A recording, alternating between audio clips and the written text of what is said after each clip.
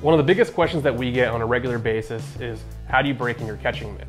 And for the most part, we recommend that you don't apply anything to it. Don't put any oils on it, don't dunk it in water, put it in the microwave. Trust me, we've seen it all. One thing we really do recommend though is actually using the glove. Receive the ball in the pocket and just let the glove form itself. That said, over the last year or so, we've been working with this company called Sarna that makes this really good baseball glove leather conditioner.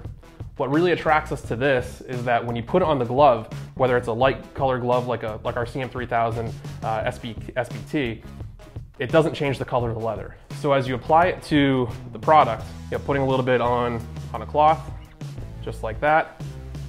As you apply it onto, inside, the pocket, all around within the product, it's really not going to change the color of the glove itself, which is a big selling feature of what this is.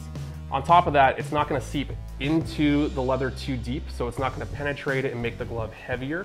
It's just going to take a glove that might be drying out a little bit and revive it back to its original stages of where it should be.